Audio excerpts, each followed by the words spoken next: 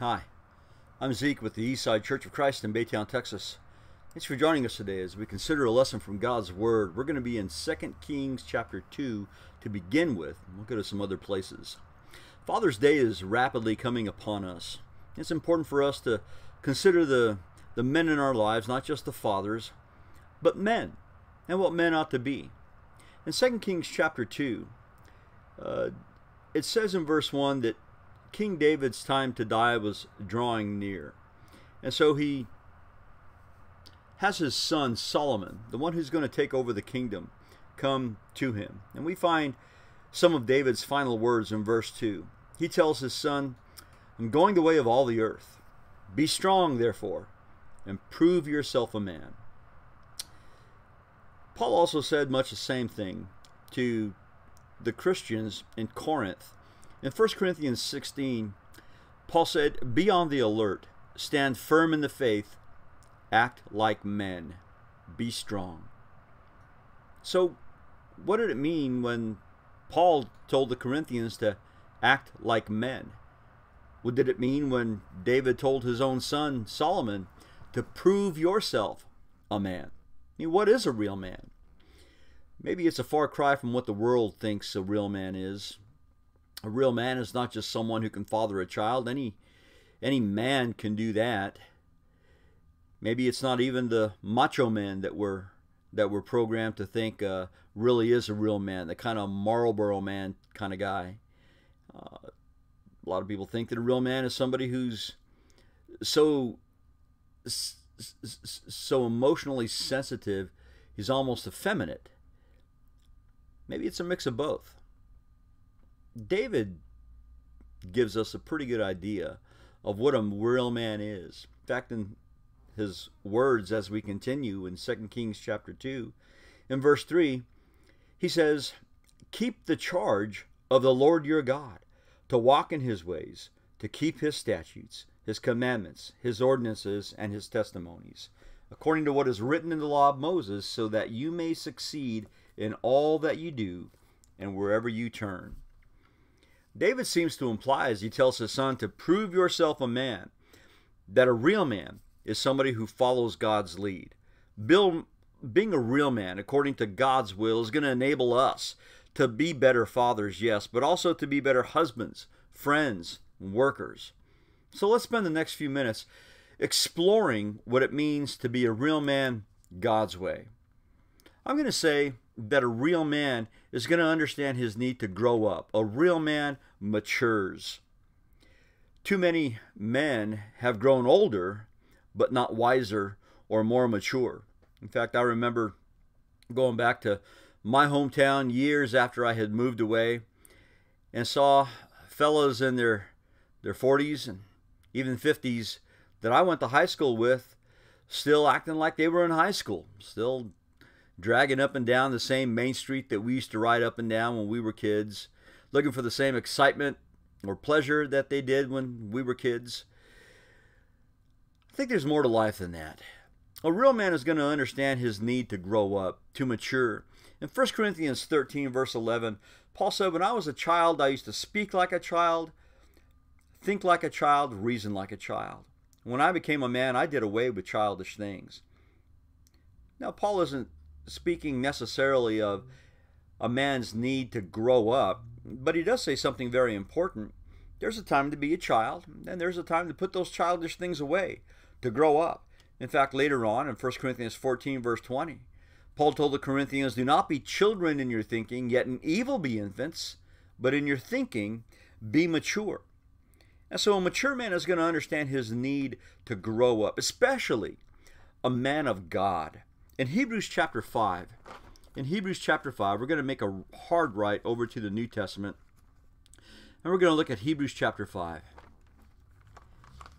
Hebrews chapter 5 reminds us of the need to grow spiritually. We all grow physically, but we need to pay attention to that most important part of who we are. In Hebrews chapter 5, beginning in verse 12, the Hebrew writer says, "For though by this time ye ought to be teachers, you have need again for someone to teach you the elementary principles of the oracles of God, and you've come to need milk and not solid food." In verse 14, he says, Solid food is for the mature, who because of practice have their senses trained to discern good and evil. So there's a lot there that it tells us about what a mature man becomes. He's going to realize the need to, just as Paul said in 1 Corinthians 13, to put away childish things, to seize his responsibilities and his obligations, to grow wiser, to grow more mature in every way. And so the Hebrew writer tells his audience in chapter 6, in verse 1, therefore, leaving the elementary teaching about the Christ, let us press on to maturity, not laying again a foundation of repentance from dead works and of faith toward God. Now, obviously, the Hebrew writer is scolding his readers for their unwillingness to go further, to progress. But isn't that what maturity is all about? It's about recognizing the need to go on. So a real man is going to prove himself to be mature. Not only that, but a real man is also going to understand the value of his family, beginning with his wife. He's going to realize the value of his wife. In Genesis chapter 2, in verse 18, when the woman was brought to man, when Eve was brought to Adam, he knew immediately that she was the one for him. She was so unlike all the other creatures that God had created. And he said, now this is bone of my bones and flesh of my flesh. She shall be called woman, for she was taken from man. He knew that she was the one who was best suited for him. And so should men today. Ephesians 5 and verse 28 says simply, husbands ought to love their wives as they love their own bodies. There isn't a person around who doesn't take care of his body, who doesn't love his body. No matter how out of shape it is, he still has concern for it and wants to treat it well. Well, how much more should we treat that one well, who originated from the very side of man? Fathers, I'm going to tell you something. How you treat your wife is going to impact your children, whether they're boys or girls. Your sons are going to form impressions about marriage and how men should treat women by how you treat your wife. If you display affection and respect for her, especially in front of him, then you're going to help to show him that love is needed in a relationship. And you're going to show him how to treat the woman that will someday be his wife. Daughters are learning something from you, fathers. Your daughter's future choice of a husband is deeply influenced by how you treat your wife. If she feels that you and your wife are close to each other, if she appreciates the way that you treat your wife, she's likely to select a mate who's going to be like you. She's going to want somebody who's going to treat her like you treat her mother. Marriage, I think, when we model it rightly for our young people, becomes an attractive goal for their adult life. But it's not just that a man values his wife. He understands the need to nurture his children. I'm going to turn over to Ephesians chapter 6. Ephesians chapter 6. In Ephesians chapter 6, Paul the Apostle writes about all kinds of family relationships, and he touches on each one. But notice what he says about fathers and children. In Ephesians chapter 6 and verse 4, he says, fathers, do not provoke your children to anger, but bring them up in the discipline and instruction of the Lord. Bring them up in the discipline and instruction of the Lord. Now, you can show them the ways of the world, and then you can take your chances whether or not they're going to turn out right. But chances are, if you teach them right away, they'll grow up to be a lot better humans. The kind of person that you want them to be. In Colossians chapter 3, and in verse 21, there Paul says, fathers, do not exasperate your children so that they'll not lose heart. I think this all is kind of brought up in what the proverb writer says in Proverbs 22 verse 6. Train up a child in the way that he should go, and even when he's old, he'll not depart from it. Now, part of what this means, I think, is that you're going to train them up in the kind of aptitude that they have. You're going to give them lessons that are that are focused on who they are and who you want them to be. You're going to help them to seize those lessons. You're going to do whatever it takes instead of just barking orders at them to really grow themselves. You're going to help them in every way that you can. I saw a neat illustration of this in a poem. Let me read it to you. One man wrote, "A little one's feet needs big feet to guide them every day. Short little legs need longer legs to help them not to stray. Small little hands need stronger hands that teach them work and play. Young little knees need bended knees to show them how to pray. Cute little mouths need wiser mouths in learning what to say. And precious little hearts need pure hearts, teaching them Christ's loving way." I think that says a lot.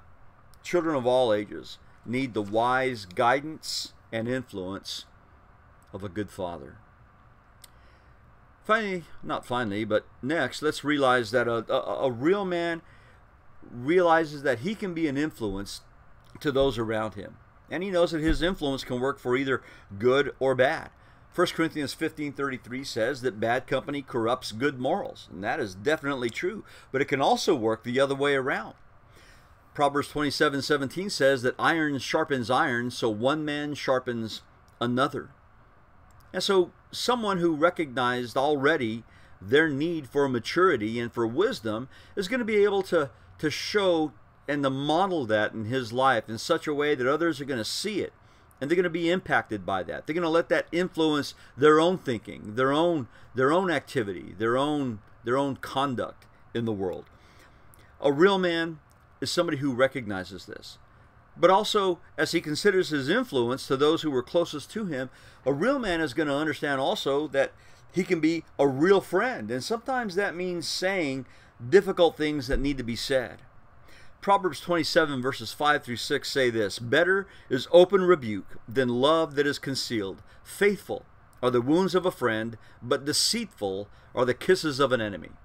Now, you can be a fake friend, and you can build people up all day long in their error and let them think that they're doing okay, or you can be a real friend, somebody who's really concerned about how they are as people.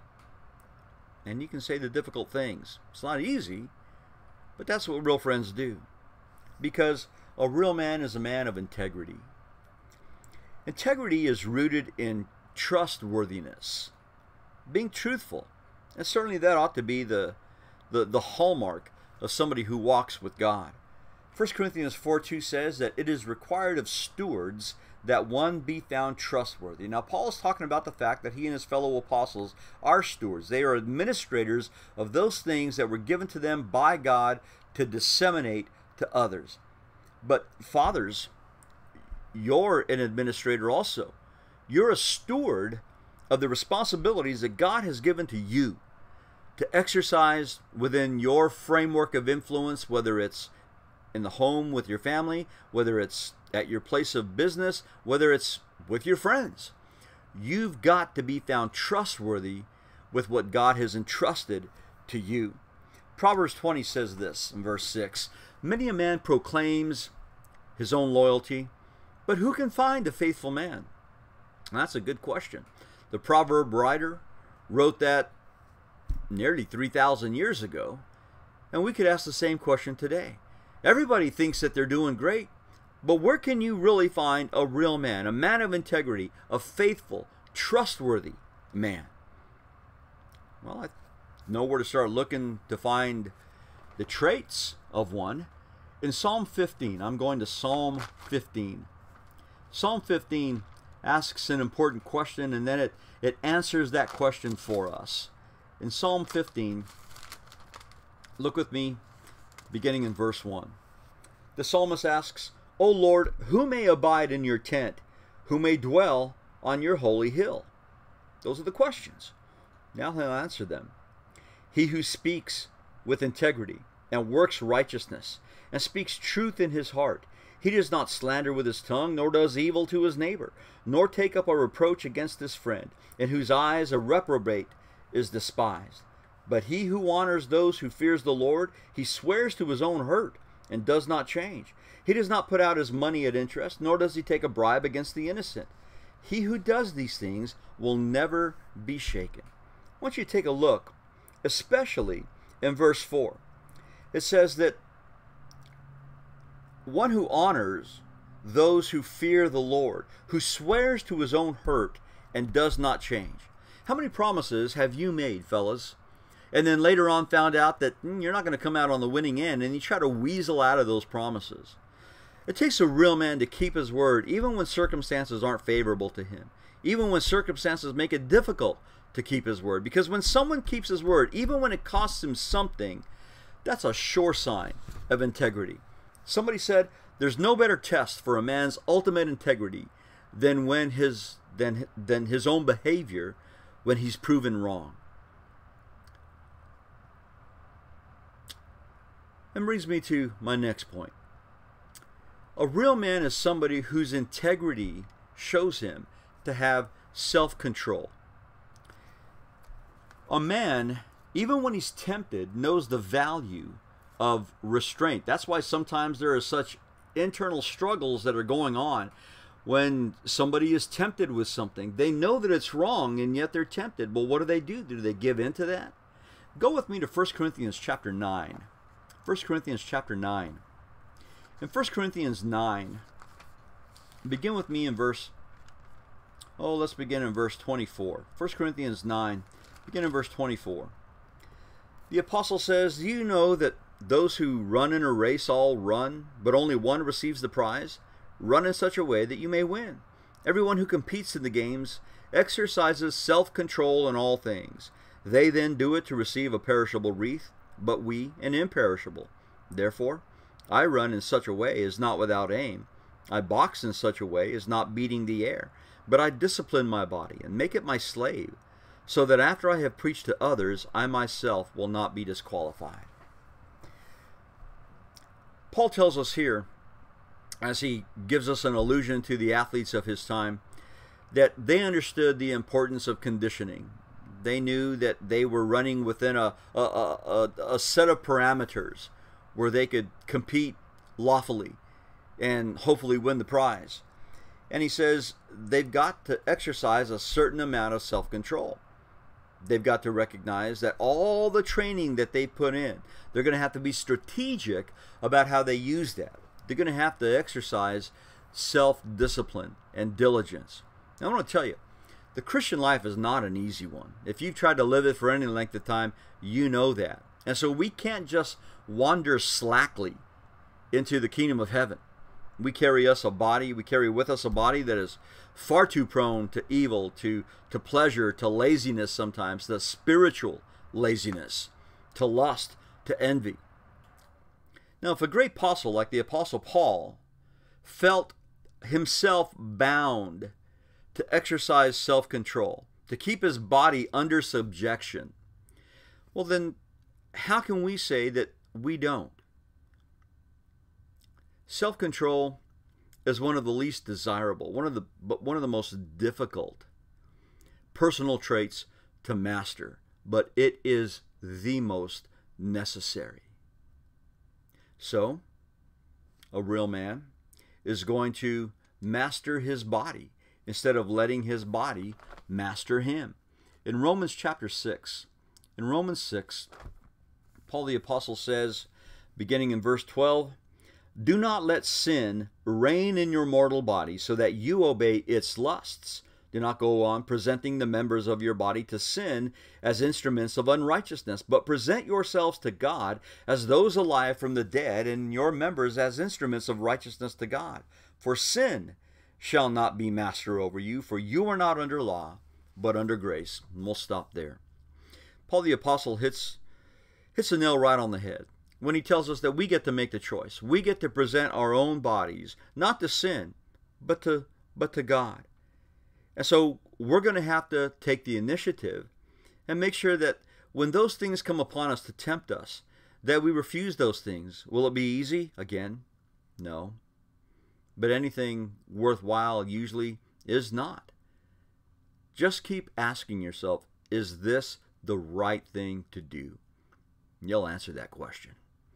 But it's not just his body that he masters his tongue as well. In James chapter 3, I'm going to make a right to the little book of James. James chapter 3, right after Hebrews. In James 3 and in verse 2, James says, we all stumble in many ways. I mean, if anyone does not stumble in what he says, he's a perfect man, able to bridle his whole body as well. Now, I don't know about you, but I've not always been the master of my words that I ought to have been. In fact, one of the most memorable quotes that I've ever heard was on a poster of one of my elementary school classrooms. My teacher had put it there. It goes like this.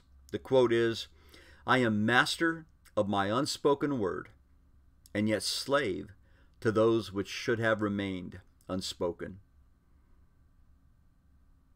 I'm slave to things that I never should have said. But I am master of those things that I haven't said yet, and I can choose when and what to say. In verse 10 of James chapter 3, he says, from the same mouth come both blessing and cursing. My brethren, these things ought not to be this way. We've all heard of someone being two-faced, and usually it's because of what they say. They'll say one thing in one setting and something completely opposite in another setting. Paul is telling us here, be consistent in your character with what you say. And you can be. The man of God ought to be. He should be. Also, consider that a man must also master his temper. Proverbs 19 verse 11 says this, a man's discretion makes him slow to anger, and it is his glory to overlook a transgression. I don't know how many men I've seen. I can't tell you how many times I've been that man that blows up at something that really is inconsequential. But yet, for whatever reason, things have gotten to me that day, and I just blow up. Have you done that? The scripture reminds us that to overlook a transgression, to overlook an offense, is glory to the man. Why? Because it shows that he's got control of his emotions. The Bible says in Proverbs 14 verse 29, he who is slow to anger has great understanding, but he who is quick-tempered exalts folly. And people can see what a fool you are when you just blow up at things that you could have controlled your temper at. Proverbs 15 verse 18 says that a hot-tempered man stirs up strife, but the slow to anger calms a dispute. And I've seen that at work so many times. I have seen that proverb being put to use in such wise ways when a situation that could have quickly escalated out of control was tamped down by the wise, calm, soothing words of a mature man, a real man. James says in James 1, in James chapter 1 and verse 19, everyone must be quick to hear, slow to speak, and slow to anger. For the anger of man does not achieve the righteousness of God. That doesn't mean that the righteous man or the real man doesn't get angry. He does get angry. But yet, like Ephesians 4:26 says, he gets angry but doesn't sin. And that takes real strength. Again, consider the Proverbs. This time Proverbs 16 verse 32 says, he who is slow to anger is better than the mighty, and he who rules his spirit than he who captures a city. All of this just tells us that a real man is going to really take inventory of himself. He's going to examine himself honestly. And he's going to realize that he's not above criticism or rebuke. In ancient Greece, I understand that it was customary for peddlers to walk the streets with their wares and cry out, "What do you lack? What do you lack?" And of course, the idea was to let people know that not only were they in the vicinity, but those people could look at themselves and look at their households and ask them, okay, what am I missing? What do I need? Maybe it could arouse curiosity about whatever the peddler was selling. And if something was lacked and needed, well, they could buy it from him. I think an honest man is going to ask himself that. What do I lack? Where do I lack it? He's going to take an honest inventory of himself. Just like Paul the Apostle says that we all should. In 2 Corinthians 13 and verse 5, Paul says, to test yourselves, examine yourselves to see whether you are in the faith. He might as well have been saying what David said, prove yourself a man. Because ultimately, the real man knows that it is God who examines him. It is God who delves the deepest. And it is God who ultimately ferrets out the truth about who he is. Psalm 26 verse 2 says, examine me, O Lord, and try me. Test my mind and my heart. In short, what does it mean to prove yourself a man? Well, it means, like David said, you're going to look to God's way for everything. You're going to follow his commandments. You're going to do what he says. You're going to make sure that anyone within your sphere of influence sees that you are a real man. I hope you are a real man. Fellas, if you're listening.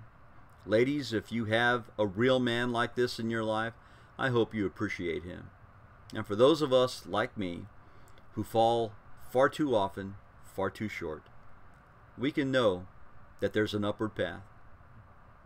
God provides it for us. Let's take it. Thanks for being with us today. God bless you.